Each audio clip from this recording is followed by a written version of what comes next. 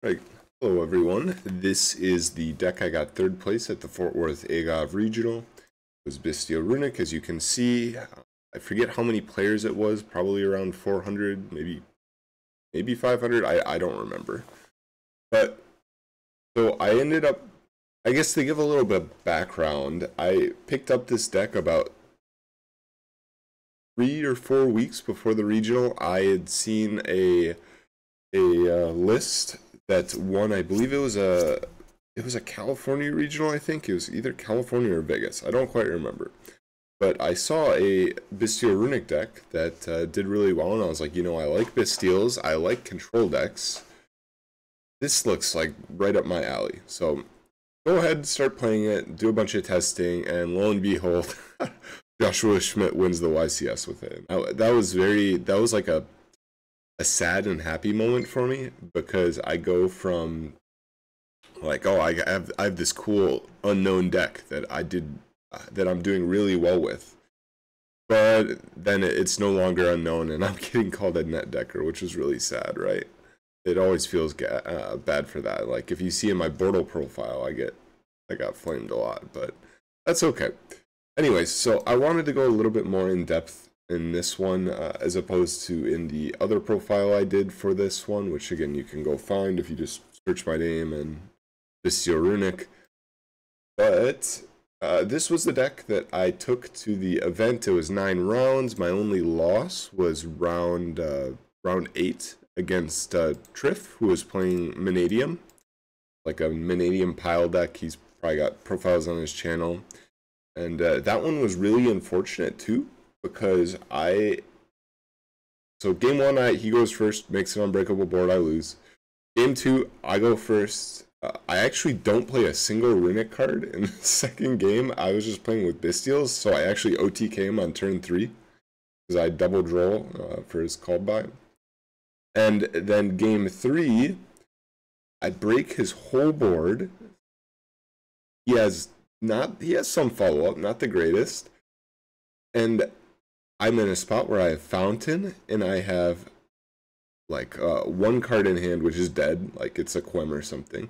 And I go for Triage to draw, and if I draw a Runick spell, I have 2 Runicks in graveyard, and then I can trigger Fountain, and the game's just over.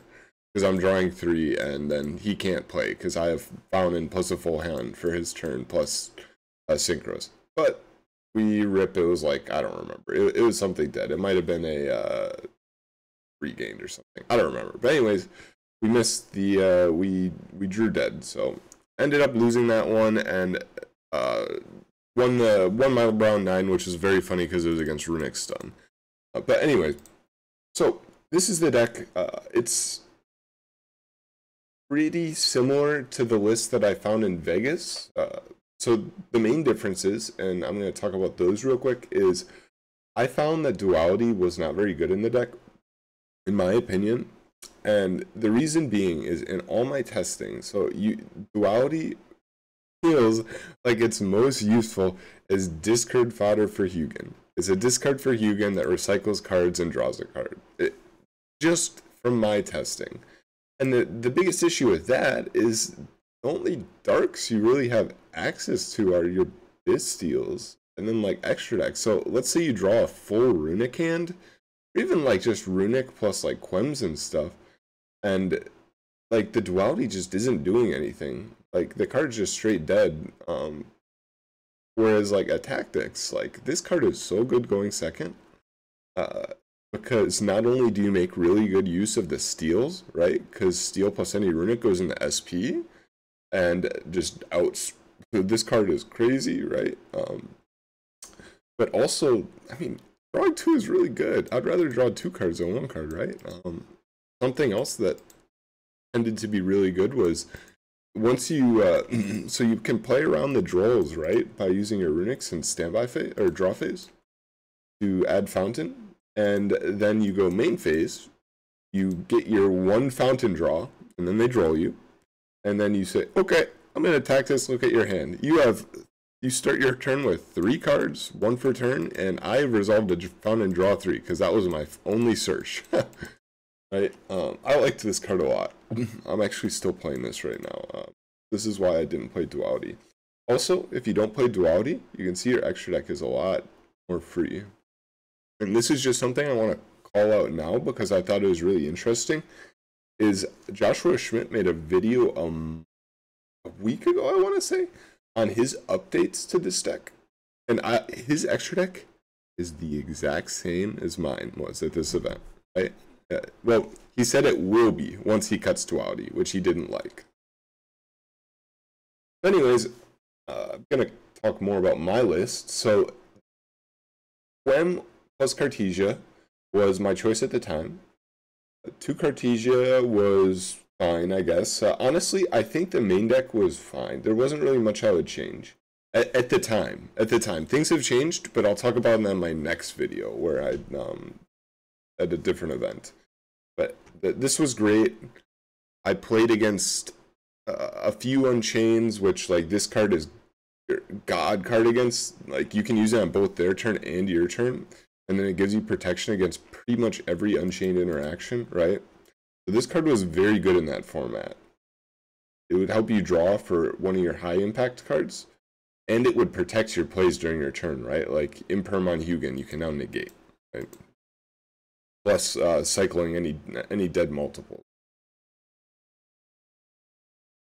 But so for the rest of the side deck, I mean, Droll Nibiru was just for the big combo decks, like Vanadium, which I did play against some of the more combo-y stuff again. Like this one in versus Unchained, it was like these 6, and then I was like taking out. It really depended, but it was a lot of times it was like a Cartesia, a Regain when I'm going second.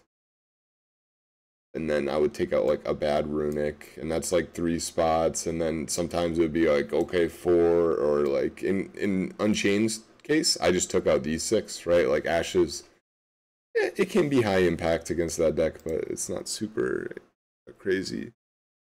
So I guess I'll talk a tiny little bit about the extra deck, though I think this is almost standard at this point for Bystial Runick. But it was like the normal 4 Runick cards, right? 2 Hugin, 1 Jerry, 1 Sleipnir. Ah, okay, sorry. This is what it was.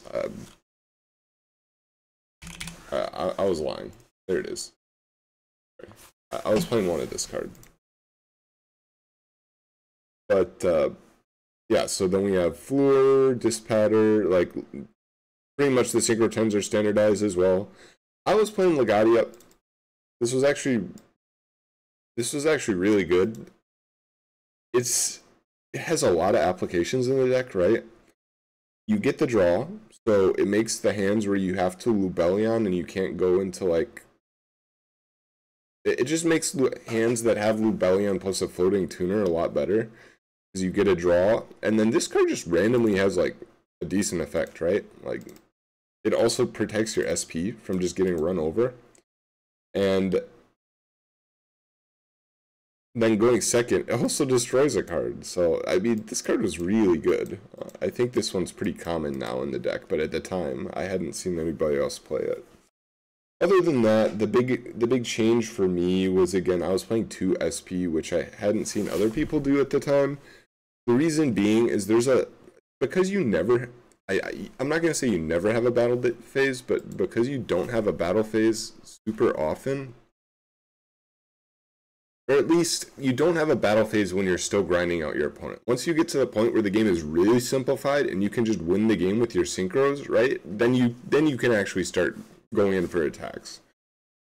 But until you get to that point, there comes a point where you just like, you need graveyard interaction, right? Like that's the biggest thing I've noticed with this deck, is it's really good at dealing things that are on the field. It's really bad with dealing non-dark things that are in the graveyard. So the best thing about Little Knight is not actually banishing stuff on the field. It's hitting graveyard cards. Because, again, your engine is good at dealing with field cards.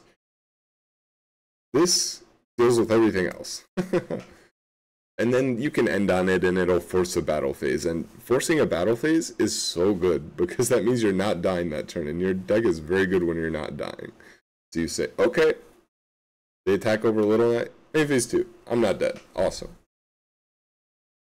But anyways, something fun with this card that comes up sometimes is you can overlay this for like a dead Baron, or put it on top of like another Bystial, and then you can bounce back your own Lubellion, and then use Lubellion, add mag, right? Like stuff like that, like happened versus an Unchained player. This card's really underrated. I say it's underrated. Of course it's good in Runick, but there, in my opinion, there are a lot of times going into this is just better than going into Baron, even on turn 1. Or even better than going into Dispatter. Like, Dispatter is good in this deck, but it's not crazy. I think, like, of the impact level of the Synchro 10s, it's like, Dispatter solely for the sake that you get the recursion on your Banished. And then Changing, then Baron, and then finally, like, the Chaos Angel very rarely gets made, in my experience. Yeah, very, very rarely gets made, and when it does get made, it's like, I have this field state where I have Lubellion plus a Hugin, and then like a Runick card in hand and a Fountain that I haven't used. And then I'm like, okay, I'll go Lubellion plus Hugin for Chaos Angel, banish a card, and then say, okay, I need to trigger Fountain, so we'll just use another Runick, someone like a Gary or another Hugin, it doesn't really matter. Go into SP with Chaos Angel plus that, and then banish another card, right? One other thing that came up a few times that isn't super immediately obvious is Little Knight can target itself.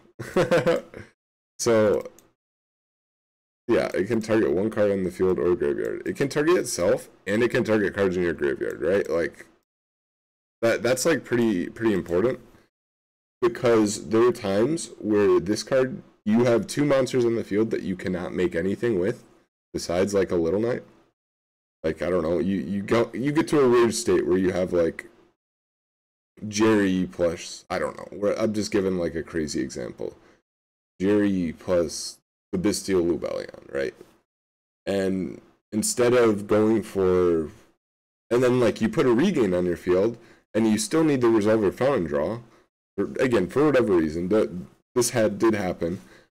And then you summon SP, and then you SP banish itself, and you say, okay, regain effect, put SP back, draw 1, and now my EMZ is cleared, right?